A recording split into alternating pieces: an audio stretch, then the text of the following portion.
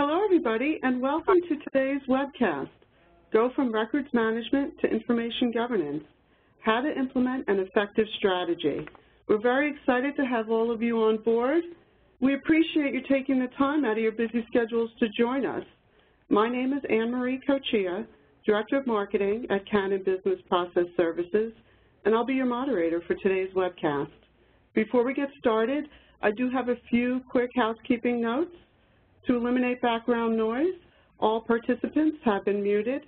You will only be able to hear our presenters speak. If you'd like to ask us a question, you may do so at any time by clicking on the chat functionality on the right side of your screen on the WebEx dashboard. Type your question, click send, and we'll try to address your question before the end of the program. Because we only have a limited time, we do apologize in advance if we are unable to address your question online. We'll be sure to follow up on any unanswered questions after the webcast. Lastly, we will be sharing an archived version of today's program, and as soon as the program is complete, we'll be sending out that correspondence. As part of our webcast series on going from records management to information governance, today we're talking about strategy implementation. In particular, we will first discuss why information governance is necessary, the high-level framework for a well-run program, then we're going to go into the implementation, and then analytics and reporting. Without further ado, I would like to introduce you to our esteemed panelists for today. Melissa Carlitz has over 16 years of experience helping companies develop an information management strategy and program that meets business objectives and minimizes risk. Melissa has written a number of articles and is a frequent speaker at industry events such as ARMA and ALA. Melissa, we're so glad to have you on board today. We thank you for carving out this time to share your expertise. Thank you, and good morning and good afternoon to everyone. As part of our information governance webinar series, many of these slides at the very beginning are going to be repetitive for those that have attended in the past, but we feel that it's important to review them, and it's important for those that are new to the webcast for us to at least introduce the topic. So at Canon, we believe that records management encompasses this wheel, and obviously we're focusing on information governance today, but we must point out, or we must emphasize, that records is the foundation for any good information governance program. We also include business process imaging in that, and what we mean by business process imaging is it's not simply scanning paper, converting it to digital, but it's understanding the taxonomy, it's understanding the correct repository, putting security measurements around the access and who should have read-only or edit controls placed. So when we work with our clients in setting up imaging opportunities, we do a deep dive study with a records management background to it. Information governance is tied directly into e-discovery, where in the past discovery was based solely on the attorneys. We now look to records managers to know what data should be identified, where the data is housed, and what's appropriate to share with outside counsel and opposing counsel. Lit support ties into our records management programs because it obviously supports the discovery process.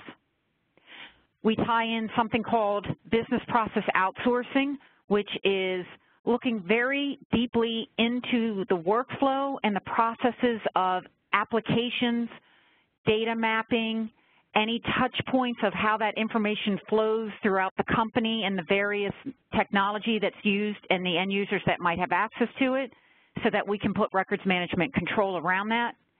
And today's focus, business process assessment.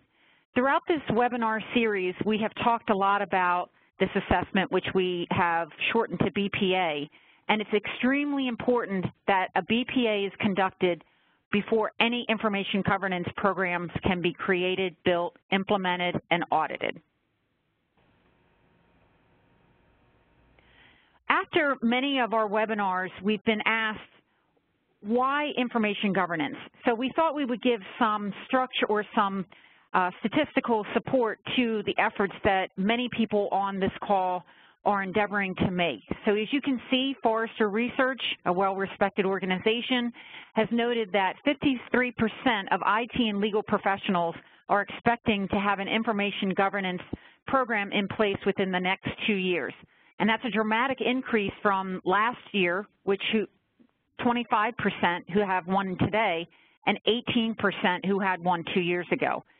This is something that's very important to companies. It has a wide-reaching impact on how we do business. So we just want to emphasize that this is not something that just Canon is interested in or you're working in a very siloed environment. This is something that all global companies are reaching out to do today. Thank you, Melissa. That brings us to our first poll question. We'd very much like to hear from our audience. Is your organization planning to implement an information governance program?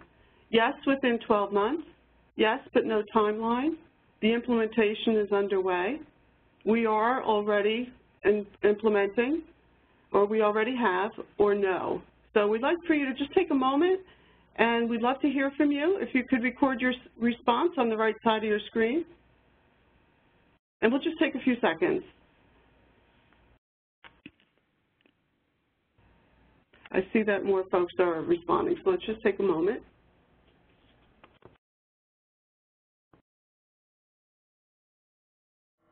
Okay, I'm seeing, let's see, 13% within 12 months. I'm seeing the numbers changing, 29% yes, but no timeline. Implementation underway, 8%. And 17% we already have. So, Melissa, what do you think about that yes but no timeline at 31%? I'm not surprised at that outcome. Information governance is a hot topic. Many people and many companies are interested in transitioning away from their current practices. However, they're struggling as to where to start, if they have the budget, what resources are entailed, and who actually is educated enough to do this within their company.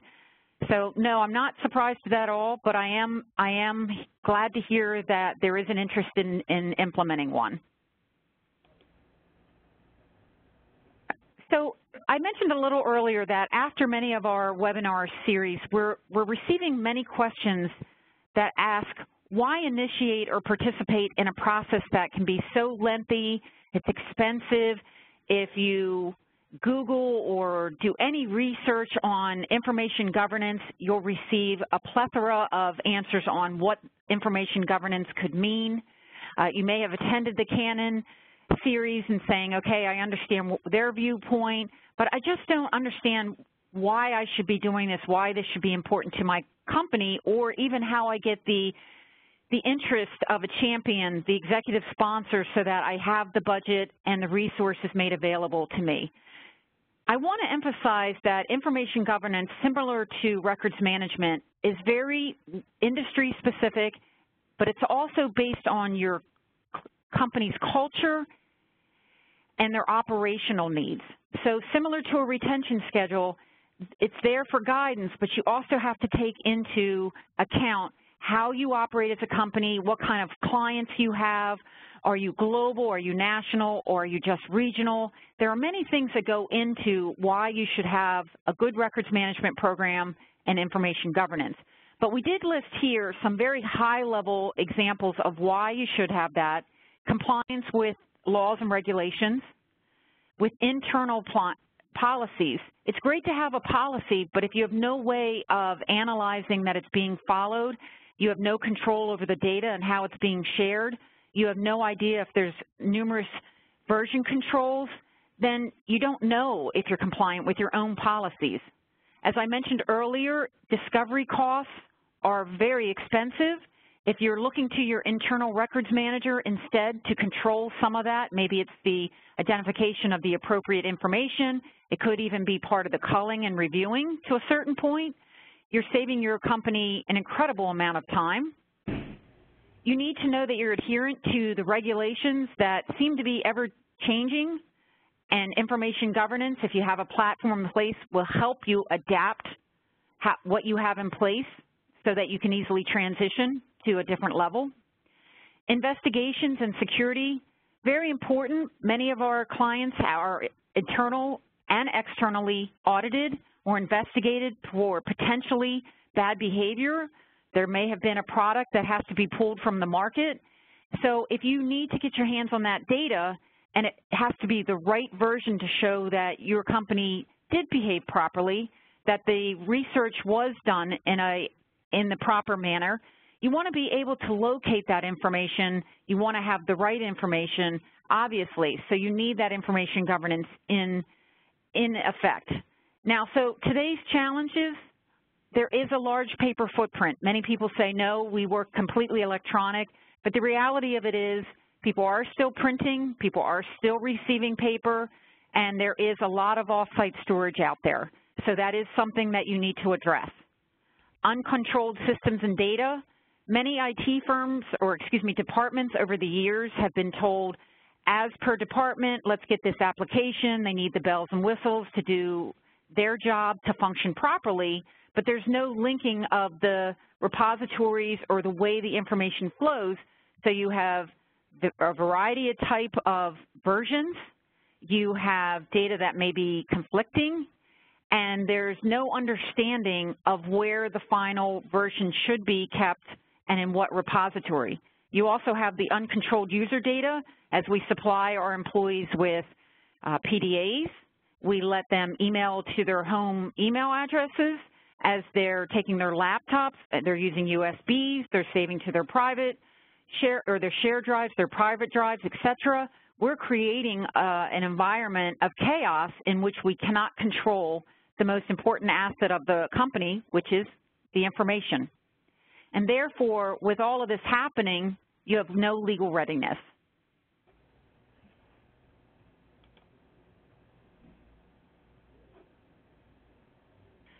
So as a reminder, records management, 10 years ago, what was that? We've always used the basic definition provided by ARMA, that it is the creation, receipt, maintenance, use, disposition of the life cycle of records.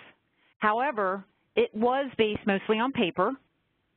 We had very limited access to electronic data. It was mostly confined to the document management system. We only dealt with information that was declared record of business activity and transaction. So if it was copies or redlining or information that was considered too private, we had no access to it. We only had the declared version, and that could have been paper or even in the DMS, and that's all we saw. And very limited exposure to IT. Usually risk, compliance, and audit divisions didn't even exist. So where have we evolved? Where are we today? We like to call it Records Management Plus here at Canon, and the reason being you'll see that the same definition applies. We are still concerned with that creation to disposition control. It doesn't change, and that's the foundation of a good information governance program. But what has changed is that we're now in charge of metadata. It goes way beyond just having access to the electronic information. Many of the auditors, many of the attorneys are interested in the metadata behind the record or even the copy or even the casual document, because that's what's important. That's what that shows if the client acted in good faith. We're also interested more in the whole enterprise storage. So as all the platforms grow and the server sizes grow, anything that's implemented, the records manager should be heavily involved in the content across all of them. We should be in discussions about the security classifications, any privacy attributes that the knowledge managers, that the IT departments are deciding. These are records managers that are evolving into information governance managers, and they are very well trained in knowing what aspects are important. They should be heavily involved in what data is acceptable to house in the repositories, how they should be managed, who touches them, what the security levels are, et cetera. The C-level needs to be paying attention to this. Once again, security breaches, issues with privacy, product issues, intellectual property. That's all very important to the C-level, but it shouldn't be made any decision should not be made without the records manager. I've already addressed the e-discovery portion of this where there's a direct link, and if there isn't, then that needs to happen immediately. And then what wraps all of this up is dashboard reporting with analytics. So as we go throughout this process, we need to understand where we started, how we are growing in efficiency, how are we getting better, if there are setbacks, how we address them and move forward. So we need to do auditing and reporting of the transition from the records management to information governance.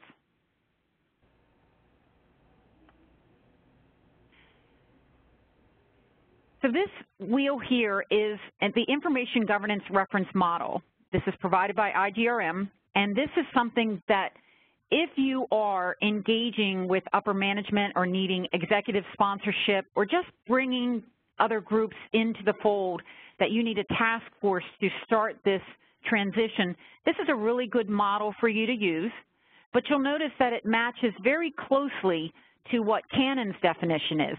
If you look at the inner circle, I've just described that that's ARMA's basic definition of what records management should be. We talked about the importance of policies and procedures. All of this should be transparent and integrated. We talked about records management has grown into information governance in that it's enterprise-wide, it's working hand-in-hand with IT, it's working with legal so that discovery can happen, and none of this can happen if you don't start with that records management platform, if you don't have the policies and the processes built around it, and then the benefits, the unified governance is that your business will be more profitable because you can have action that's definable and efficient because you have access to that information that's correct. You know that you have your privacy and security built in so your risks are diminished, if not eliminated. Your IT efficiency, when there's more and more requests for server space and more applications, instead they know that there's an information governance process in place that they can deny those requests or they can utilize current repositories to say, why do you need that in the first place? Let's build on what we have. And legal risk. Once again, responding to subpoenas, working with external attorneys to find that information. So you'll see at the bottom the duty, the value, and the asset. So this is a very good model for you to base the beginning of your information governance program.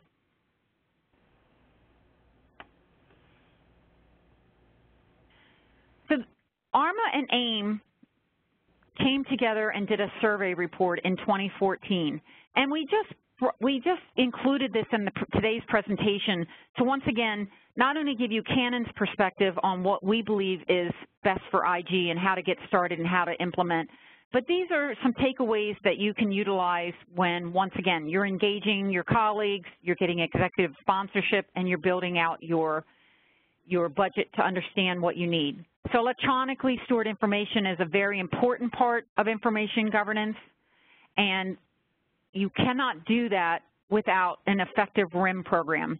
The first statistic here is 87% overall. 95% of the large organizations already have that RIM program because they recognize they can't move forward without the RIM, which is Records and Information Management.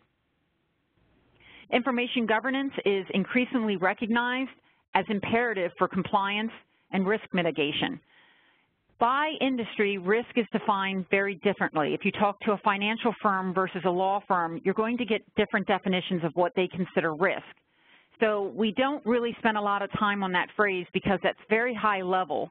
Instead, when we go through what entails the BPA, we'll say this is how you identify risk for your individual company.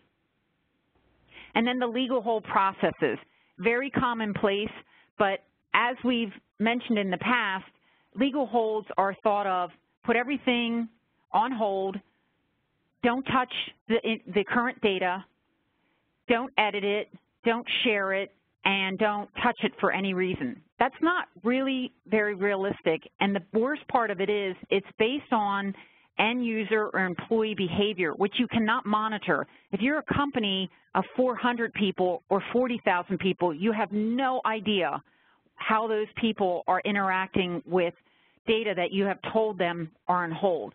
So as you build your information governance program, you will build into your technology plus your training for change management of behavior of corporate employees of how they will deal with the legal hold, because you will very well define what needs to be on hold. You may be even able to put it in an archived area using a module or a locked room, depending if it's electronic or physical, and you build that process so that you more effectively can place legal holds. So let's review the framework and launch into our various phases. We are talking about phases 4 and 5 today, but as a quick recap for those that did not attend in the past, we talked about the beginning of any information governance transition that we need a business process assessment. That is a very deep dive analysis of where your firm currently is in managing its data. Not necessarily information or even declared records. It has to encompass all data. How is it ingested? Where does it go?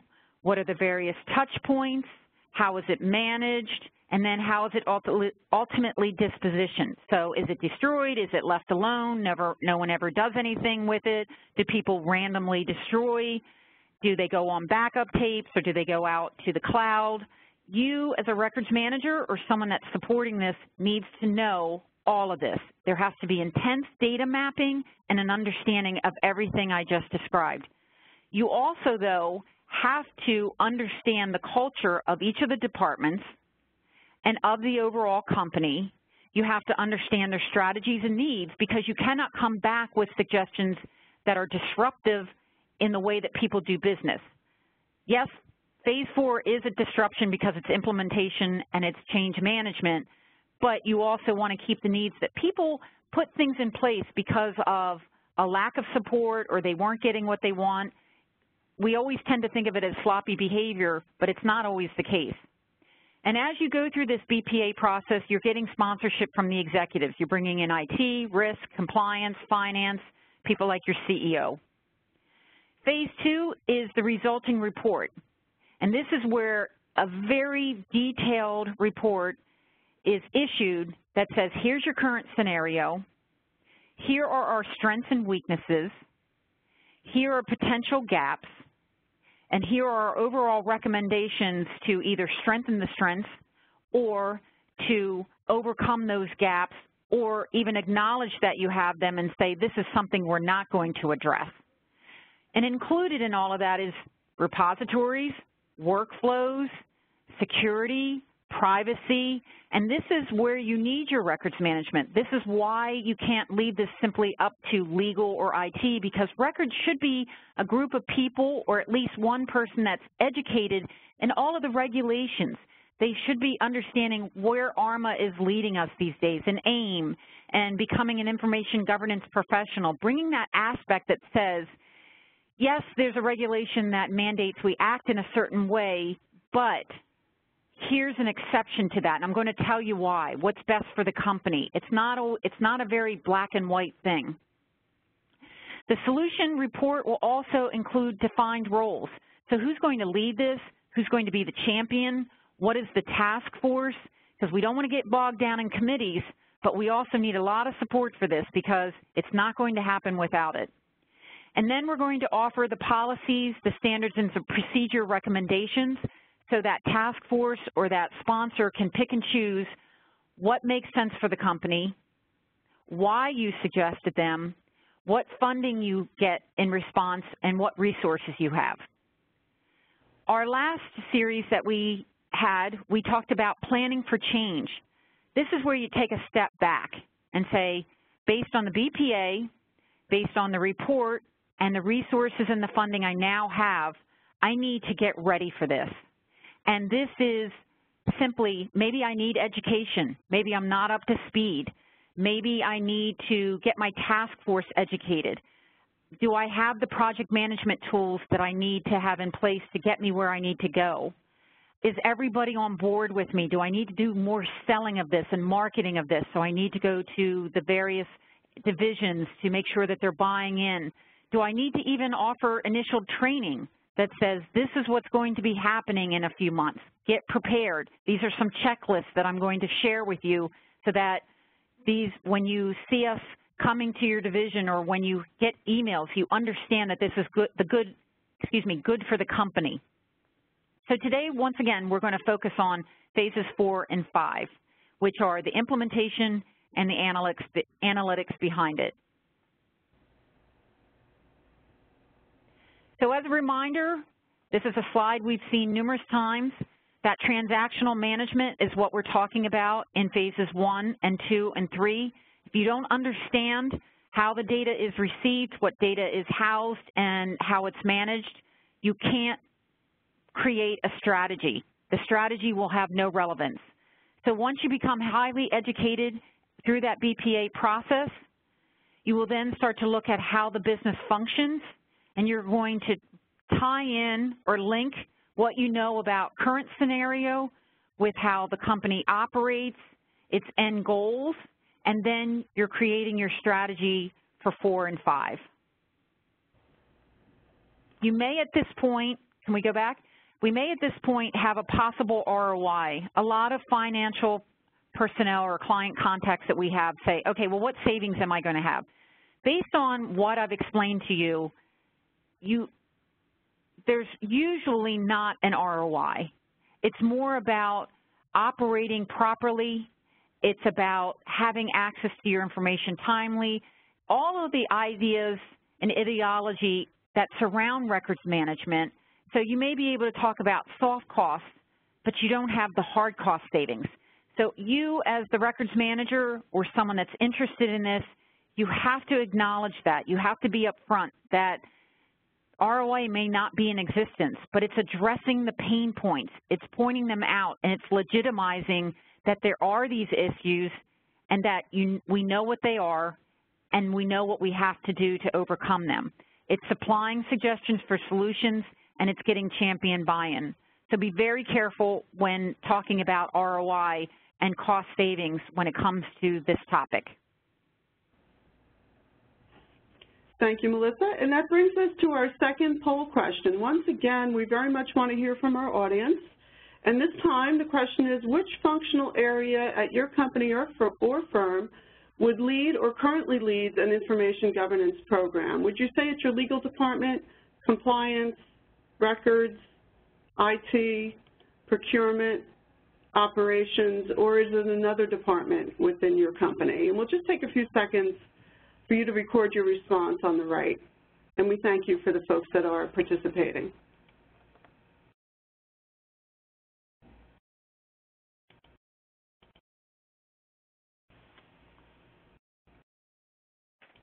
Okay, we see some respondents here. Okay, just wait a few more seconds. So, Melissa, what we're seeing so far is 7% legal, 12% compliance, 20% the records department, 15% IT, and then procurement 0, operations 3, and other 5%. So it looks like the records department is leading the effort for the most part. That's great to hear. Obviously, everyone listed here needs to be part of the initiative, but it's great to hear that 20% would think that records would lead that and that you have confidence in your records department to do so. So that's great.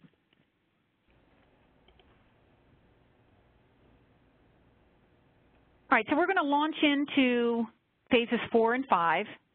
And once again, we're going to emphasize that the business process assessment is the place where we start this process. It's now where we're getting our hands dirty. And this is the most difficult part because you have to deliver on all of the suggestions and recommendations that you provided, yet it may be a very time-consuming process, and you may be distracted with other things throughout this project. But it is a long-term solution. It is something that usually takes years to accomplish. We've had some clients that really threw the resources at it and had tasks and committees assigned so that it didn't take as long. But once again, this is where the rubber hits the road, and this is the most difficult part. We are transforming data to digital information, and what that simply means is that as you identify the data that exists, the incoming, the outgoing, the data that's in place, you're trying to convert it into information. You're defining what your company needs to have to function as a business. You're training your end users on their behavior of what should be saved, what shouldn't be saved, what's acceptable in their email strategy, et cetera. So we didn't necessarily say that data converts to records.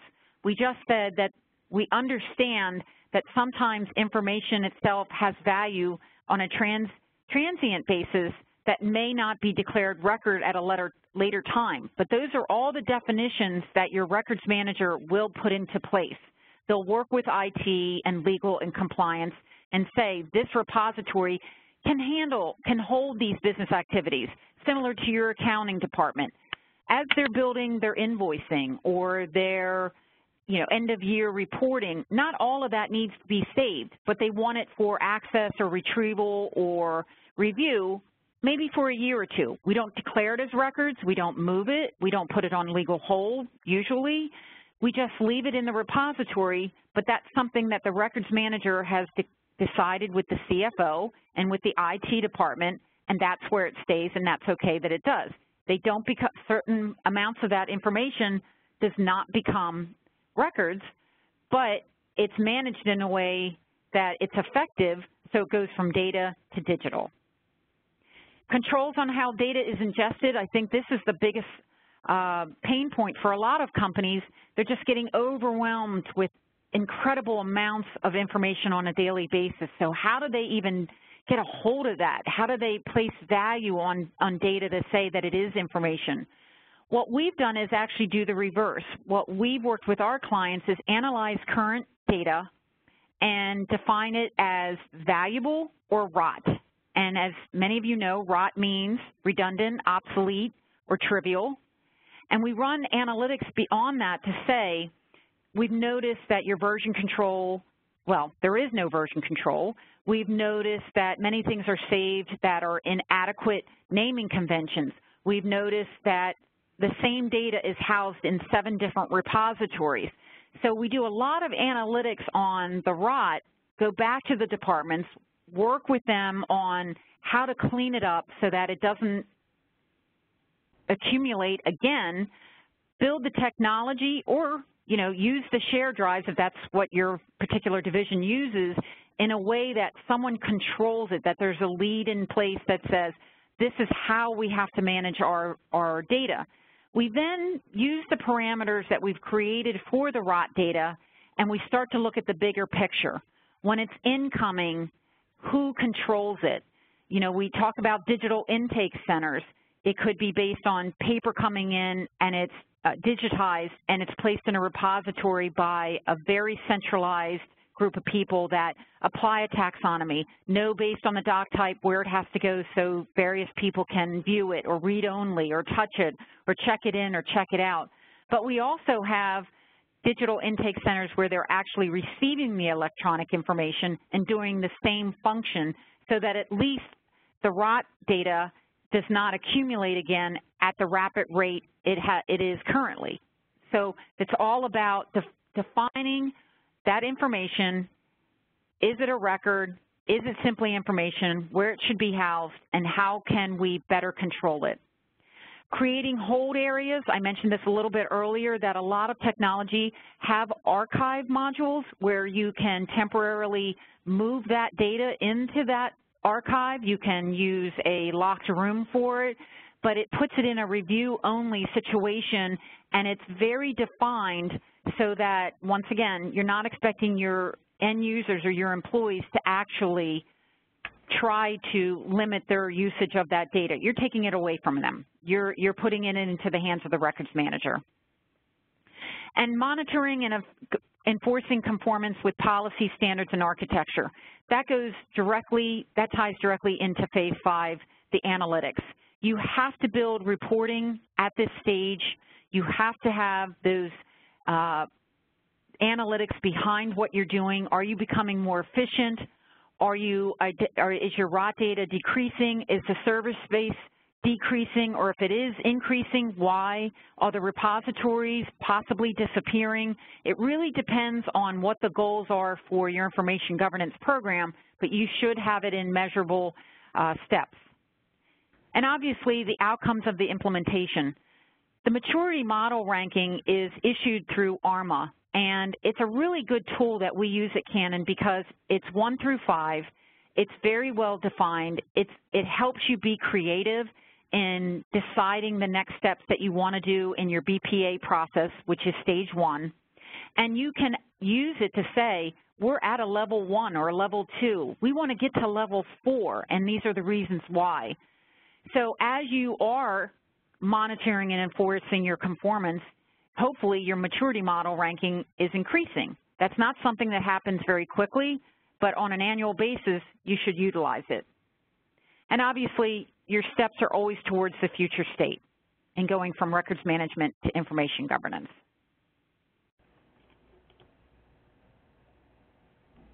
So we've used this as a sample implementation roadmap for phase 4. This may have no relevance to your current scenario. It's just examples. So as you see in our stage 1, we obviously have our BPA, which we discussed. We have our next steps. In phase 2, we've worked with our clients in identifying, do you have the right records manager in place? And possibly you do. You have a records manager that simply needs more education. There are numerous accreditations to do that.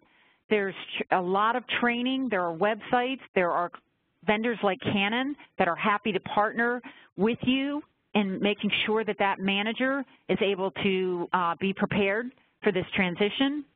We do a spring clean tasks, and that goes back to the redundant, obsolete, and trivial data. Let's get you cleaned up before you try to tackle everything. We can take it in steps. We'll build the IG program based on piloting. Let's take one division, let's work this out, and see if it works. And unstructured data, that once again is the biggest issue our clients have, and so going through there and at least reducing the amount of data and putting a taxonomy on what you do have and defining what data is information or what information is records will give you that solid foundation. Activating the archive module, once again, that is something I described previously. You can use that for your holds, but you can also, that's where your vital records are stored. That's where IT knows that they need to go immediately when your systems go down, or if there's a disaster, you have a call center, or you know that you have a customer service level agreement with some of your clients that you will respond within so many minutes or so many hours. You need to identify that information and where it should go so that your IT is working in a very concentrated effort to get your company up and running again. Obviously, backup to hot and cold sites. We work with many clients in understanding what that entails and what should be stored there, and redundancy. We also work in records consolidation. That's how many systems do you really have and why do you have them, and what needs do they serve, so that if you are consolidating, you're not ignoring, as I mentioned earlier, the operational or the cultural need of your company and your clients. Culling data, merging the data. The goal for us with a lot of our clients is to try to get to a single repository. That may not be possible, but at least let's go from 30 repositories to maybe 50%. Let's have some goal in mind that makes it easier for us to control the data going forward. We talked about the digital intake center. These are just some examples of how we've handled incoming hard copy, how we've handled incoming digital information, scanning on demand as those boxes come from offsite storage. They are there, they're in existence, especially for people that are in attendance on this, have companies that are more than 10 or 15 years old. It's a reality, so what do? Well, we analyze how many times this particular document has been pulled back. We go to the division, let's get it digitized, and let's get rid of the paper so that it's feeding into the system, because it's obviously very important part of how this one particular division operates. ECM advancement, this is where you're getting into your digitally born documents.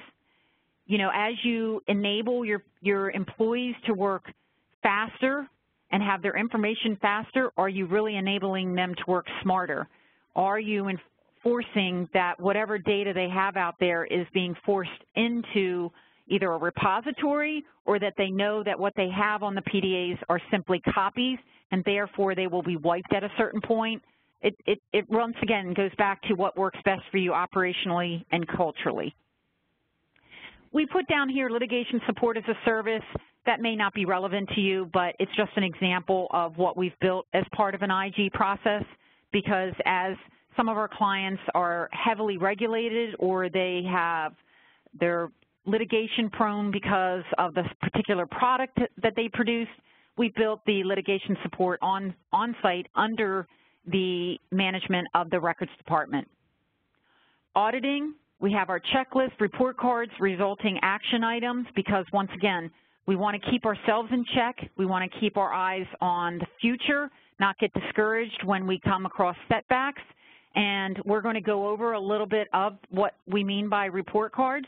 But checklists are things that you issue to various divisions.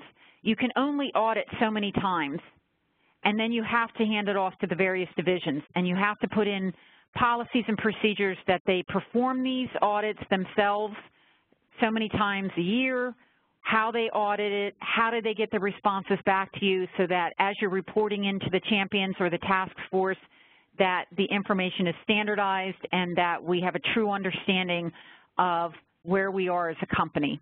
And then discovery services on demand, not going to go over that. That's simply, that's similar to the litigation support as a service. This is a reminder that as we talk about technology and data, that we always want to go back to our records management roots, that you need to have a policy in place. You need to have an current, functioning, applied, implemented schedule. You need to have very well-defined and documented standards. You need to have your employees trained on those standards and the procedures. Okay, it's great to have a standard, it's great to have a schedule, but how do I enforce them as the average employee? And then you need to tell them specific instructions on how to perform those procedures. And you'll see the most important part of it, it's across your enterprise. Even if you're a global company and you have to worry about different regulations and laws and mandates from the government or courts, you still can start with the basics and the standardization across the enterprise, and then your guidelines or your procedures may differentiate per country. Okay? So this is the fun phase where you are measuring and demonstrating the success of your transformation. It's the one that keeps you engaged, the task force engaged. It's the reporting that goes out to employees that said we're making progress. This has a mission statement to it. There's a reason we're doing it, but also that there's less of a chance for a breach, that your personal information is safe. All of the things that we read about on a daily basis, you're communicating out to the employees that these are the efforts that you as a company are making to ensure that your company's name is not going to be in tomorrow's news. So we want to collect metrics. We want to measure both the direct actions and the derived measures. We want to analyze the results, and obviously we're going to show you what we mean by that. We also want to report on not only our own achievements, but what's going out in the industry for your company. So once again, maybe you're a law firm, maybe you are an insurance company. What's going on with other companies in your industry? What's going on, what's happening in information governance itself? What are the trends? Are we keeping up with them? This isn't something that you do an initial analysis and 4 years later you're still at the same spot. This is an ever-changing environment. Your technology is training, you're getting new employees, outgoing employees, getting new ways to hack into your firewalls, et cetera. Everything's changing. So whomever is leading this initiative needs to keep current with the industry and include that in the reporting back to the sponsor and the executive committee. And obviously the outcomes for all of this is to show improvement, to justify that the initial investment and the continued investment is worth the company's time, the employees that are involved, and obviously the money being spent. I mentioned cost savings. At this point, you might start to see them. You know, maybe it's a year, maybe it's 5 years, maybe it's 10 years, but it's more about the risk reduction that is important to your company. So here's an example of what we utilize for reporting. These are dashboards, and no disrespect for the C-level, they usually don't like to see the numbers behind it.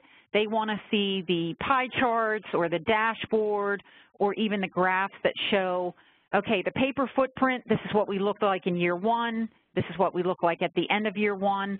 The user data has decreased as the system data has increased because we're putting all that, we're cleaning out the shared drives, the personal drives, and we're now culling it and putting it into systems that everyone can access and read or have limited access based on security needs. We're getting better at our legal readiness. You could have that audit readiness depending on your company. Here are the metrics, the reporting about the finances, how much did all of this cost, and legal matters, you know, how were we able to respond, et cetera. And you can see we started out with an F. We got an overall 50% score. There's absolutely no shame in being honest. It's not a bad reflection because you're starting this process to get better. So you will have a 50% score for possibly the first 6 months, but you're tracking and you're showing a slight increase. Maybe you're now at 51%, 52%, and then you're going to have leaps in this percentage of completion and improvement. And that's okay because, once again, you're identifying the strengths and the weaknesses in the beginning business process assessment, so the executive board, the sponsor, is well aware of what the issues are. He or she just wants to see that this grade is improving. So I know we're running out of time, so I want to quickly go through some of the dashboard headers or buckets, if you will, that are involved in this analysis. You have your paper. You know, everything at the beginning of these dashboards starts with the BPA. So you've got your inventory, your analysis.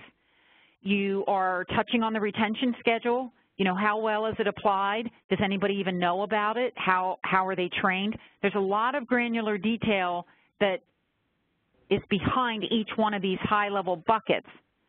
And then the audit plans, you know, where are we with that? Vendors, how do we interact with them? You see our score is a little bit better, but obviously 71% is not acceptable. Go to the next one, which is the systems data. This is where I mentioned earlier where we are interacting with IT very, very closely, and we're talking about what do the systems look like today? What data is out there? How is it retained? Does the IT even have any idea about retention schedules? Have they been trained on what records management is and the importance of it? And the audit plan, et cetera. Once again, these are just examples. We mentioned a little bit earlier about legal readiness. You could have this as audit readiness or anything else readiness. And we're not going to go through these because they're basically the same high-level buckets, but you want to continually improve, and some of these may stay at 0% for a while, but as long as you're showing improvement in other areas. Also important in your reporting and your analytics is risk matrix. Now, when I say risks, I don't necessarily mean that external risk like disaster recovery or business continuity, hurricanes, your systems going down. These are risks that are obstacles for the records manager or whomever's leading this initiative may encounter. And this is just a snapshot. We actually use an Excel spreadsheet to do the risk matrix identification because it's a very intense process that says these are all the tasks per division or per bucket that we're doing, and these are the obstacles that we either address, ignore, downgrade, and they may be simply that so-and-so is not showing up to the meetings, that we don't have the applicable hardware, that the resources have dried up, and the resources could be just you lost an employee. It could be that the CEO is no longer being cooperative. It could be a variety of things. So we don't want to think big picture risk here. We want to get very granular on this that says, how did we address each one of these risks, whatever they may be, but they're very internal and they're things that will impede progress. So the next steps for this is I want to remind you that the business process assessment should be done annually. Now, not to the full extent that it was done initially, but it shouldn't have to be. It can simply be taking certain sections, sending a checklist to the divisions and saying, is this still the case? Is what we had as a current snapshot and what we identified as the gaps and weaknesses or the strengths still the same? And this is the improvements that we identified as working on it together as a team.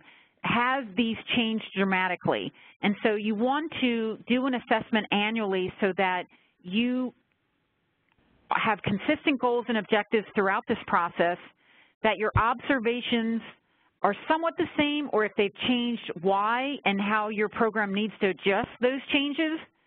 You need to understand how the workflow processes and the technology may have to be tweaked to address that assessment, and then keep your next steps flowing so that you currently are updating yourself, your task force, your committees, and your sponsor on what has to happen next through your analytics and through your risk matrix.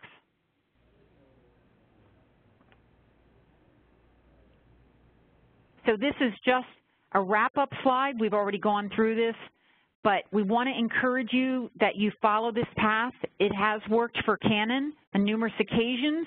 We want to encourage you that if you need external help, that you reach out for it. We've mentioned that Canon is a vendor that provides outsourcing, and we do provide consulting based on a national group of subject matter experts that can help you in any of these phases or help you through the entire life cycle of going from records management to information governance. Thank you, Melissa, and that concludes today's program. We hope our audience has found significant insights in today's session. If you have any questions for Melissa or would like to learn more about how Canon Business Process Services is helping other companies develop and implement an information governance program, please contact us directly at the email address on your